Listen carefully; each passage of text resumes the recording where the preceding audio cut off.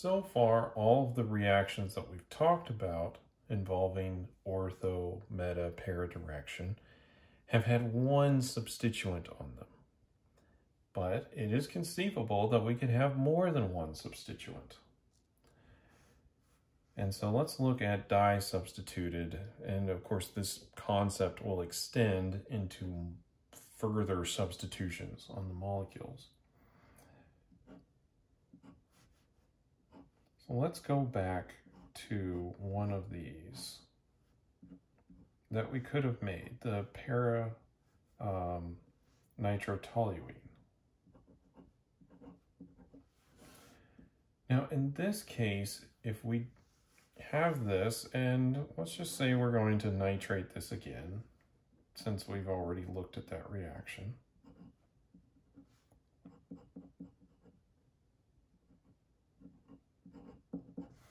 So we'll need our sulfuric acid in here, simply because this is a deactivated ring, and we'll have to push that reaction forward. Now let's look at what these directing groups are doing. Well, let's start up here with the alkyl group. Alkyl groups are ortho para directors. So that would indicate that we'd have substitution at the ortho position,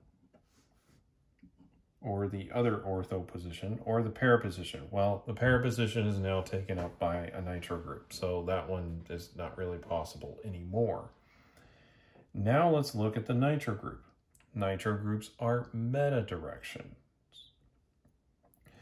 and it's meta to the nitro group. Well, if we look at that, 1, 2 away, oh, that is the same position.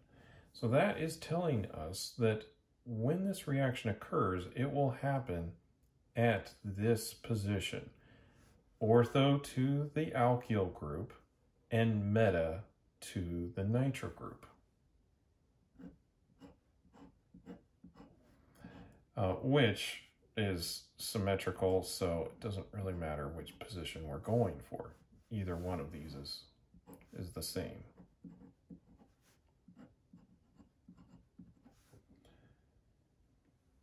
So they're both pointing at the same position.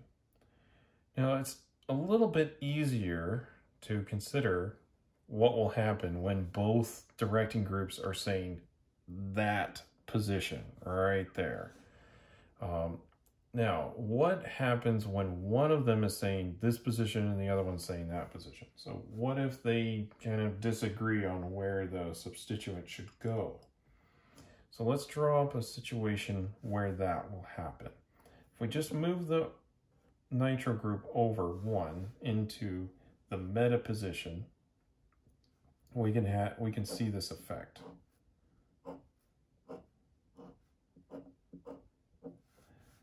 So we'll put the nitro group here. And now let's look at the positions where the alkyl group is directing. That one is directing here, here, and here. So I'll put like little arrows there. Okay, ortho and para. Now the nitro group is directing meta. Now one of the meta positions is already taken up, so the nitro group is directing right here. I'll draw a bigger arrow for that one, just to differentiate it. And I'll just write NO2 is directing in that position. So what would happen under our similar reaction conditions, a nitrating condition? And we have a competition. Now what's going to win?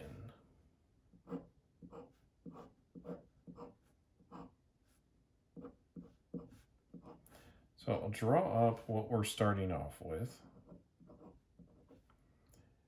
And there could be more than one product, but let's go with this just for now. Now, when there's a competition between where on the molecule this could go, the stronger activating group will win the competition.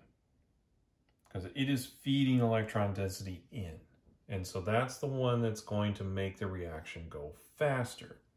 So it tends to win in the contest of where the group's going to go.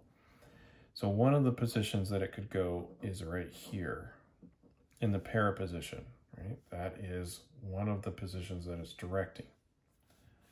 Another potential spot is in an ortho position. Now the ortho positions are different, right? The position on the side that has the nitro group is different than the position on the other side. And so we could put it here, we could put it there. The reason why it's going to go here is because there's steric hindrance for that position. And so it's much less likely for it to come in here with this nitro group and the alkyl group blocking that position. In this case, we have a para direction. There's only one group in here. It could approach from this side. Only one group there. It can approach from that side. So that's why we really don't see substitution here. Steric hindrance.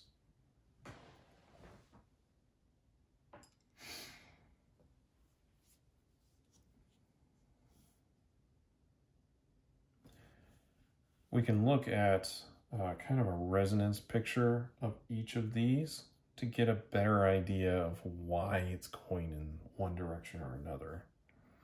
So I'm going to try to draw kind of a hybrid of the resonance picture, so I don't have to draw 3 or so different resonance pictures here.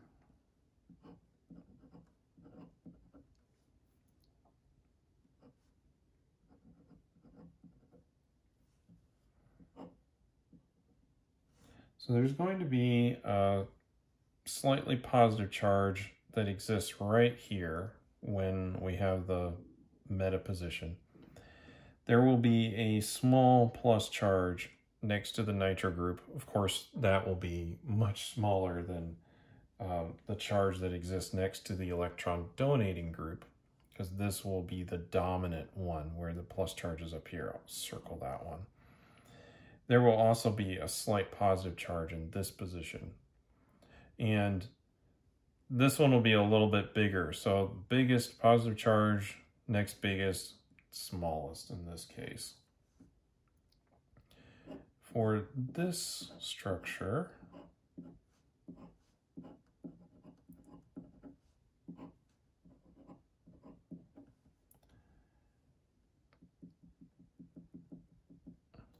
similarly, we're going to have a plus charge here, here, and there.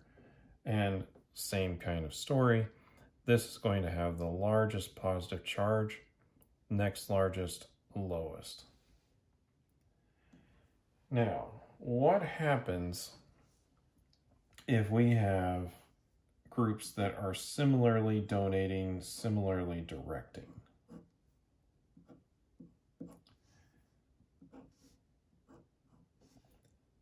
But they're conflicting in where it should go.